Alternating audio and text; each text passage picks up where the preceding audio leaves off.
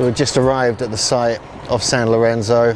It's 26 kilometers down a kind of almost mostly dirt track from the main highway near Acayucan. But last time I was here was 2009, but it looks like it's open. So we're going to go and check out the one Olmec head they have here and some of the other amazing stone pieces and see if we can actually go and find the actual mound site as well. We're going to ask, see if we can see some of the actual location of the site.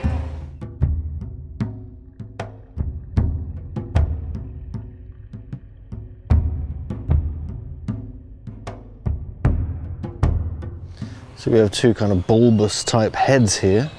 Not sure if these were actually small Olmec heads, whether they were just something else.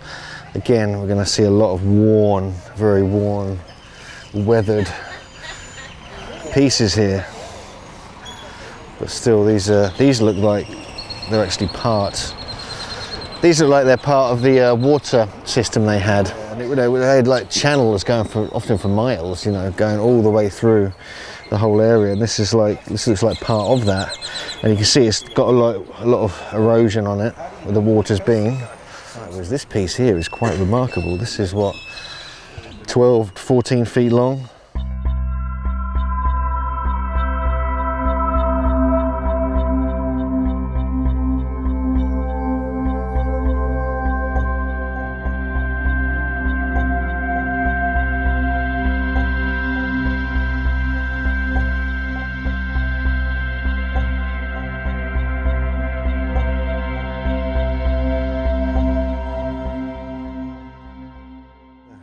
It's a huge megalithic block. It must be like 10 foot by 5 feet, something like that. And you can see these little enclaves. It's like they've been scooped out. These are like cut marks, but they've been scooped out. Much like we see actually examples of this, the scooping at Machu Picchu and at Aswan Quarry in Egypt. It looks like it's the same kind of technique. This is one mighty piece of basalt rock. You can see the size of it just from the car next to it. Very large, like 5 feet wide, circular disc. It looks like it's got glyphs all around the edge here.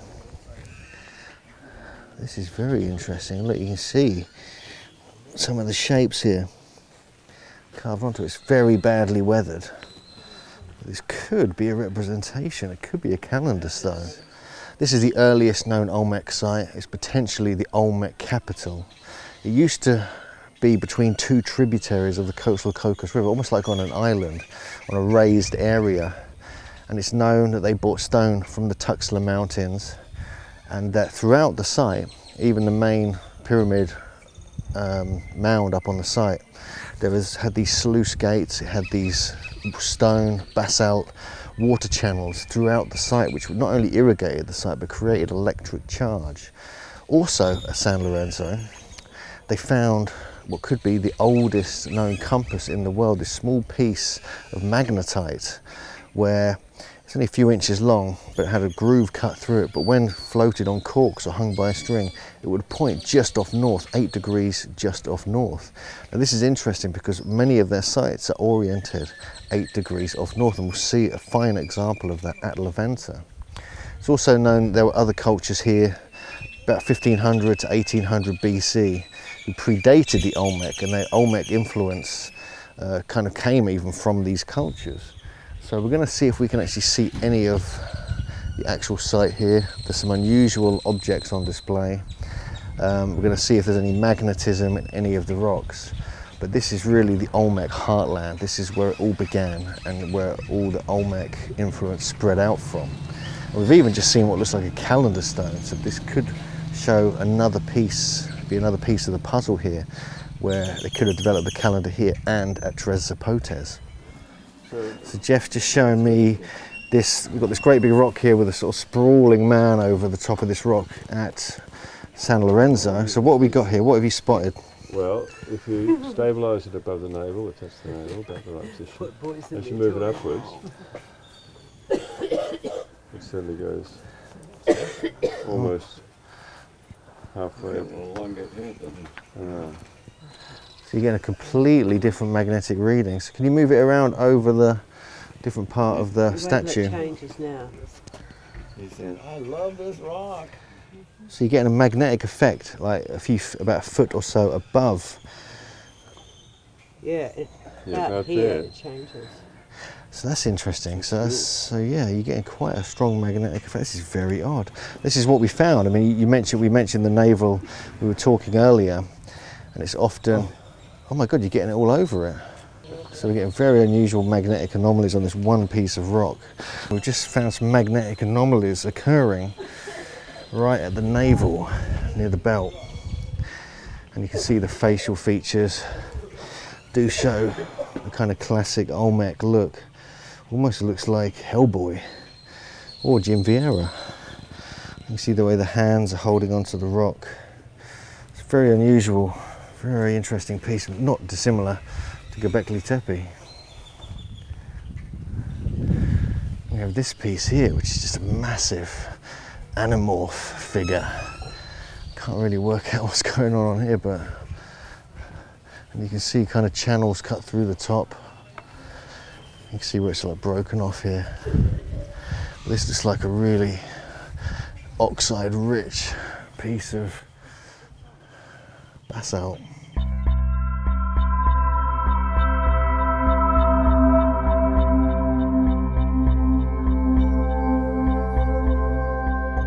This is one of the famous altars which has been very badly weathered, but you can see the shaman or the priest kind of emerging from the cave or the earth.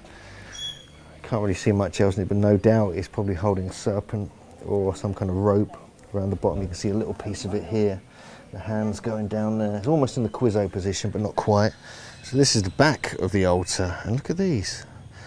You can see like 4 notches, almost like cut marks, which we have seen at other sites all around the world, including Göbekli Tepe. And also you got like a shelf underneath it. And why this was here, I just don't know. Whether this was partly for engineering purposes to hold it in place, whether it had some other purposes, I don't know. Now they think these are thrones, and actually people would sit on, the kings and the leaders would sit on top of them. They weren't necessarily altars. So here we have the latest discovered Olmec head. That's why it's still here. This was only discovered in the last couple of decades, and it's actually found, I think, by an archaeologist who was out in the swamps on a boat, and she saw this looking up at her, and this is how it got rediscovered. And it's interesting because some people suggest this could be a female face. We're not sure about that, but all these markings here, these sort of square circular dimples here, could be representations of what we saw in the other room, where they're like magnetic. They're like magnetic pieces that come from the Tuxtla Mountains. They could be used as trade, could be used for ceremony, could be used for various other things. But again, we have all the classic features of the great Olmecs. Again, and also we see the back of it does appear to be flattened, a potential cranial deformation.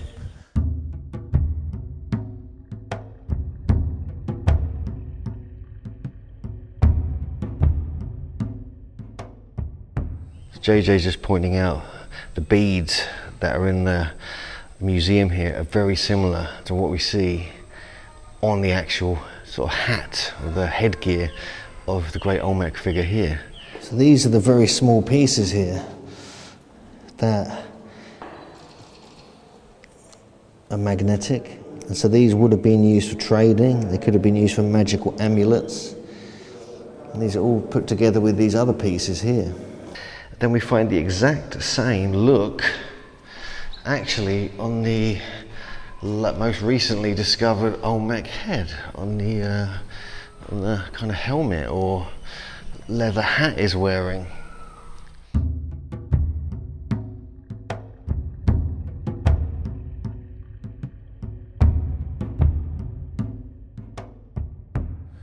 So we're just looking at the top of the Olmec head here. The San Lorenzo, the latest one to be discovered. It looks like it's caved in.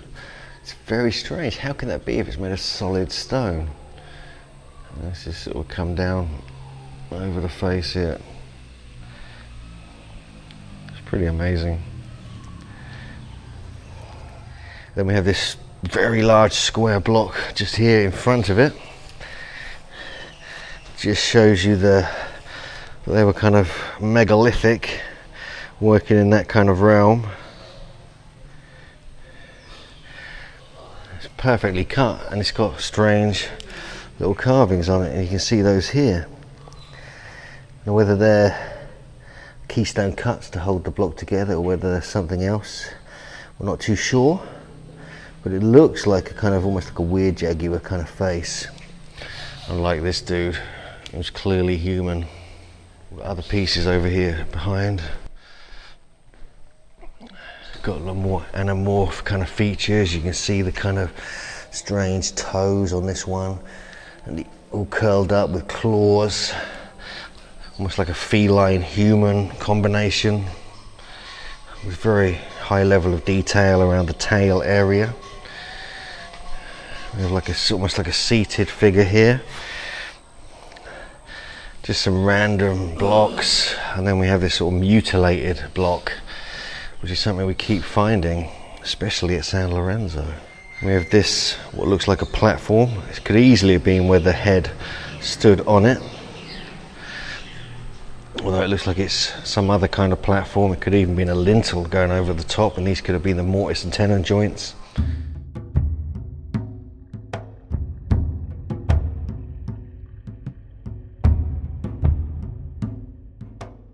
This is one of the most impressive pieces I've actually seen in the Olmec land. It's some kind of bird creature, the guacamaya they call it, and it's got beautiful feathers carved all in 3D going all the way down the back here. It could well have had a human head on it. In fact, it may well have been some kind of humanoid anamorph figure, half human, half bird. No one knows exactly what the head was. But behind it over here, this is a particularly interesting statue, because you see the arms and the feet going around the side, and this looks so much like some of the tiki statues that we find at Tiwanaku. So we have to question again, is there an influence stretching between these two cultures? And the reason I say that is because it's also got what looks like a turban, which is a design feature we find at Tiwanaku and a Pumapunku. Another feature, such as the hands, of course, has a very phallic looking head. So whether that's a turban or whether it's a representation of some kind of fertility phallic symbol is unclear, possibly both. And again we come around the other side and you can see more detail as we sort of scan down it. And you see like the kind of belt, which is something, these kind of symbols is what we do find a lot at Tiwanaku. So this one is called the Giant, and you can see the giant hand, huge hand at the bottom that JJ's just pointed out to me. I've not noticed that before. And then we have the huge sort of Olmecoid head on top. Again, it looks like he's wearing the classic Olmec cap or maybe a turban, but the hand down there is really like a symbolic huge hand. So I'm not sure exactly what that means. It looks like it was part of a larger statue. It's kind of got a fairly flat top, not too much down the side that you can see anyway now. But really, it's almost like a column, and it's actually got a hole in the back as well. Whether that has any meaning is unclear. This is the Olmec monster, they call it. And what's interesting about this is not only the sort of amazingly Olmec face, but you've got growling mouth and a beard. So we have a bearded figure in Olmec land, which is quite a rarity. We only really see that like the Uncle Sam statues and representations of what looks like Europeans. But this is what JJ believes is kind of connected, very similar to the Olmec head we see at Cholula, the largest pyramid in the world. And so they could prove the connection between these sites, between the classic Olmec going back 1500 BC and Cholula, which may have been built even partly that old, or certainly going up to about 200 AD officially. So just down here we have some parts of the aqueduct system that was all over San Lorenzo, and you can see some of the beautifully cut bowls, and look at the way that they sealed them. They sealed them on the top and all along the sides because they wanted clean water primarily, but they also was for electric charge. We have more, another throne here, in fact, is what's left of it. More parts of the aqueduct and the structures. We have a seated figure here. He's holding something in his hands, whether that's just his foot, whether it's something else, I really don't know, but he looks like he's got a cloak on. So it looks like some very important personages were evident here at San Lorenzo. It's been slightly mutilated, obviously. And here we have some other random pieces.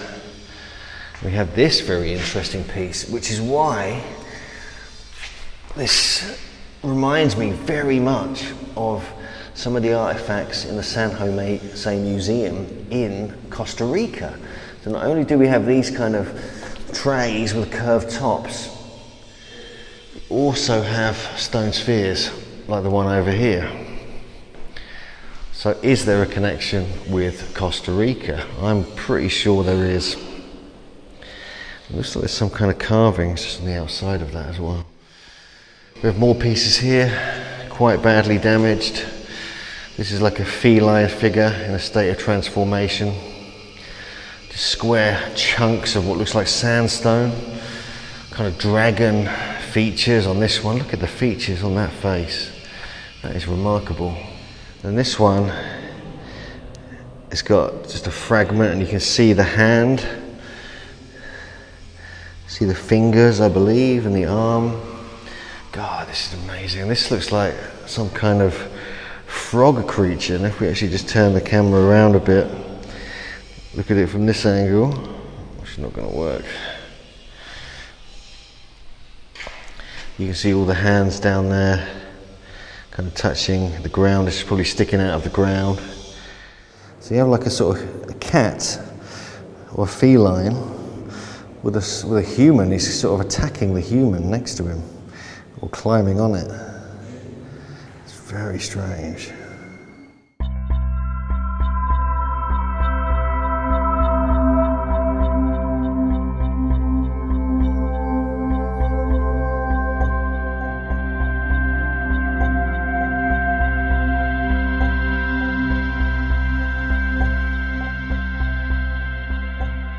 In this one we have what looks like little serpents coming out of the rock. Look at this one here. It's a beautiful little serpent. It's like emerging from the rock. Some kind of lid, maybe, of one of the coffins. You can see some unusual symbols on the lower one here,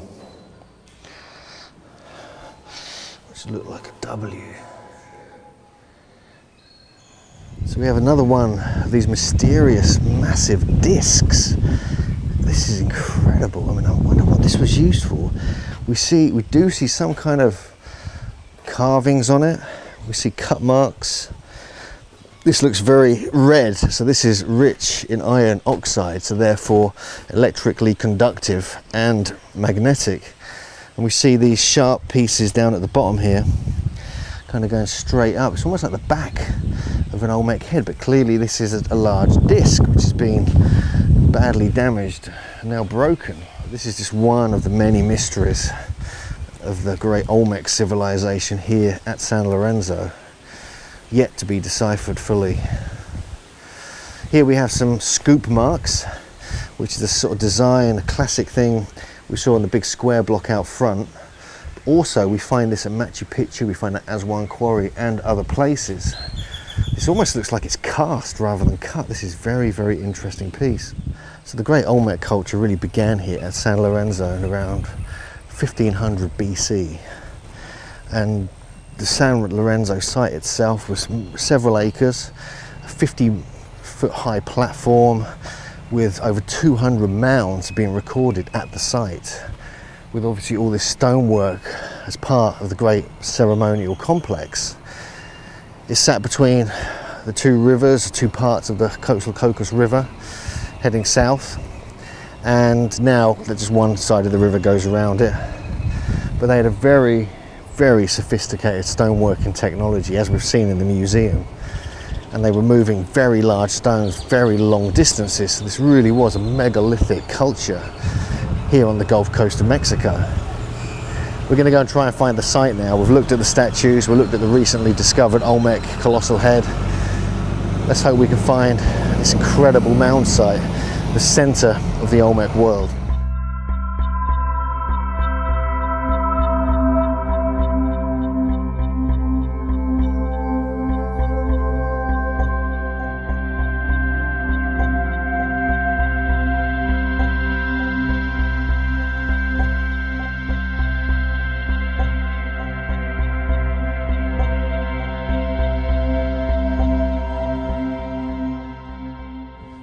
So we're up on the main site now of San Lorenzo, the Olmec capital.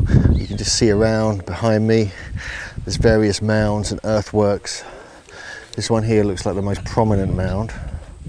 There's one behind it over there, and there's a few you can just see around here.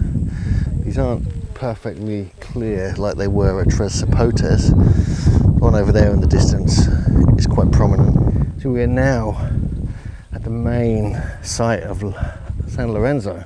This is just one of the places I've been wanting to visit for years. I've been studying the Olmec for something like 10 years now. So to come to the heartland, to the centre of their world, really inspires me. This whole area we're walking in now was once the ceremonial complex.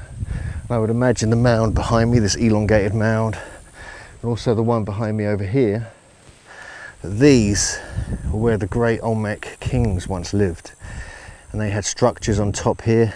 They had water channels with all the sluice gates we saw in the museum coming down into the main area here. This whole area is a massive area with over 200 mounds on it, and so really just give a sense of what they were up to, but there's really nothing left here to see. It's quite depressing. So just behind me you can see this little swamp here at San Lorenzo. This is the swamp, the latest discovered Olmec head that's now on display in the San Lorenzo Museum was discovered. It was actually buried face upwards inside this swamp, so it's probably used to be just on this ridge here. That's where it probably originally stood, and that's where it sort of faced into the main complex. So it's really interesting that in 1994, just by having a look in this swamp, someone who was wading or had a little raft actually found it. So this is fascinating to find the actual spot where one of these heads was actually discovered. The centre of the Olmec world, this is exactly where we are right now. On this huge plateau that was once engulfed by two sides of the Quetzal Coastal River, which comes in from the Gulf Coast all the way down, meanders like a serpent, and there's like a serpent head on the coast. And this is like in the belly of the great river serpent. And although there's not much left here, what we can say about this place is that the serpentine shape seems to occur with some of these mounds. You can see that just with the one I'm standing on, and it curves round slightly behind me. It's quite tough to see because everything's green. Everything kind of blends into one. But we know this was one of the main mounds I'm standing on now, this elongated mound. Whereas this one over here is clearly like the mound, a smaller version of the mound we saw at Tres Zapotes. But still, all of these are very important and probably all had some meaning and geomantic placement, because we know that the builders of this site, they were geomancers. They were working with compasses, they were working with alignments. Now we know that their compass that they discovered, which was only a few inches long and made of lodestone or iron ore, was actually able to detect an alignment 8 degrees off north, which is exactly the way many of the sites are oriented, including La Venta. And so they chose magnetic areas. This area here is got much iron ore in the area. It's engulfed by rivers, there's underground water here. And although we can't see it really now, this was a thriving, powerful, ancient metropolis. And absolute delight to be here, I must admit. So we're taking the group here, so this is what we do on our Megalithomania tours. We get to see sites no one else does, so we're really, really pleased we made it here.